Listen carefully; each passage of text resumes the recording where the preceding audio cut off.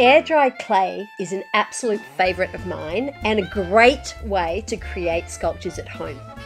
For this unit, I looked at animals from the Chinese zodiac, mine being the rooster, so I thought it would be great to give the rooster a go.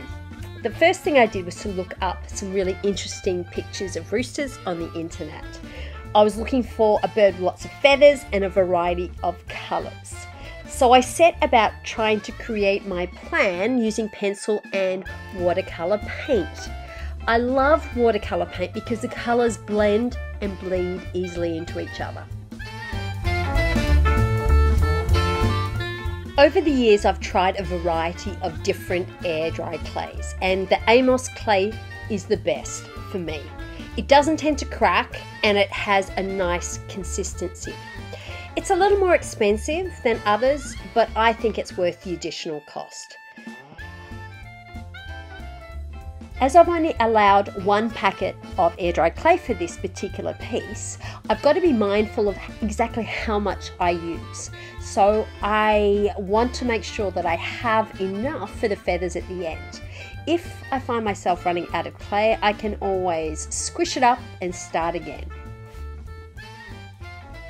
One of the great things about using air dry clay at home is that it's not too messy. So as you can see here, I'm using it on the table and I'm using scissors and I'm using a couple of kitchen utensils to create some effects. When you have finished creating your sculpture, you need to put it aside to dry out. I tend to leave them overnight, but longer is better.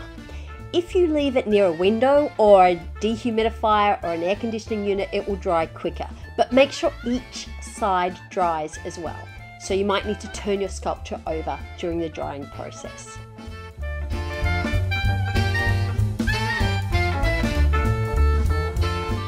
When your sculpture is dry, you are ready to paint.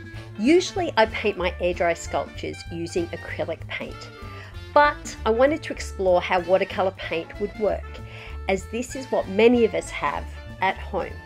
Watercolour paint works really well and can be painted directly onto the air dried clay. If I was using acrylic paint, I would usually pop a layer or two of gesso first.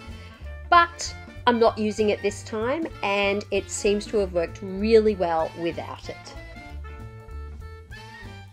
I have kept to the colours I used in my original plan. Now, as yellow, red and orange were used a lot, I tried to complete all those areas first. Change your water regularly to keep your brush nice and clean, but use your blues, greens, purples and particularly blacks last.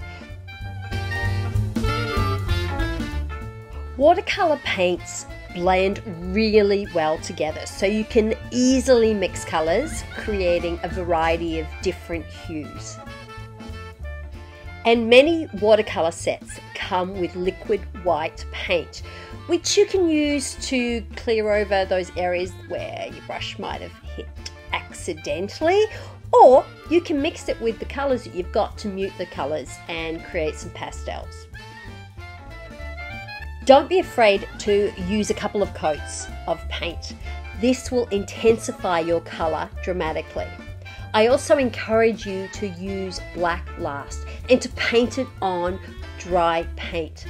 Black tends to mix and muddy colours if it is painted on wet paint.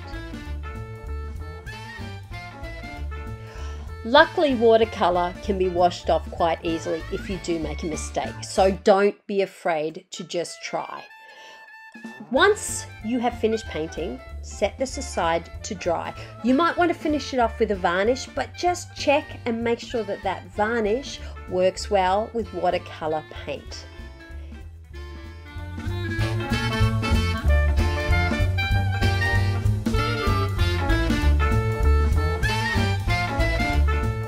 My rooster guy is almost done and the colours look as vibrant as the original drawing.